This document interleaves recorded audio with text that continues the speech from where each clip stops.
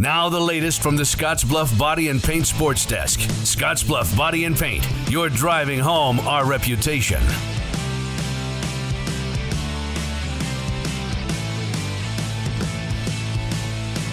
Postseason time is here for the winter sports season. Plus, we do have another local signing.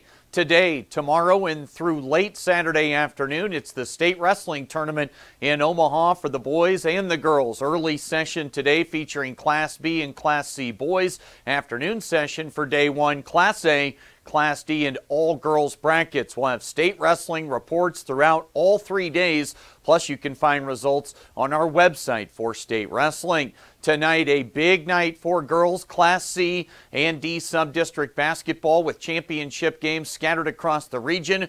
We're going to broadcast that C112 final with 23-0 Bridgeport at 23-0 Sydney. Should be outstanding. KMOR 93.3 pregame will start at 5:45. Top seeds Baird, Morrill, and Layton also hosting sub-district championship games tonight. All winners and wild cards will play in district finals 1 week from tomorrow. Now, let's get to the signing from earlier this week as Gering senior Mitch Moravec inked to continue his career on the gridiron. He'll play football at Black Hill State in Spearfish, South Dakota. I think it all kind of came down to the campus and the academics, as well as the football coaches. They were always just really friendly and inviting to me. Ever since camp this summer, they really kind of showed me that they wanted me there, and I think that means a lot to me personally. Moravec finished with over 100 tackles in his career at Gering. He had 3 sacks this past year as a senior. He is planning on playing on the defensive side of the football to start at Black Hills, but he was versatile at Gering as well, had 37 catches over the last 3 seasons. He credits his time in the Gering program for helping him reach this point. I definitely think I grew a lot at Gering, especially in my high school career.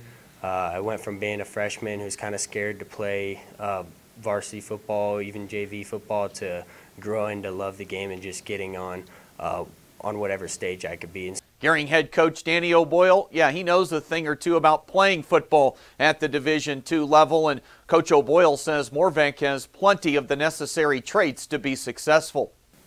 Just his skill set overall. You know, he's got some character traits that fit multiple positions, and it ultimately came down to being able to trust Mitch in those positions. You know, whereas it would come down to, okay, well, we can move maybe this person here, we can put Mitch there, and we know what we're going to get out of Mitch every single time. And it's 110% effort, and whatever the job at hand is, it's going to be done, and it's going to be done aggressively and in a good football mindset. So he just brings a lot of skills to the table that allowed us to move him around to a lot of different spots. Gering senior Mitch Moravec signing earlier this week to continue his football career at Black Hill State in South Dakota. That's the latest today from right here at the Scottsbluff Body and Paint Sports Desk. I'm Chris Cottrell.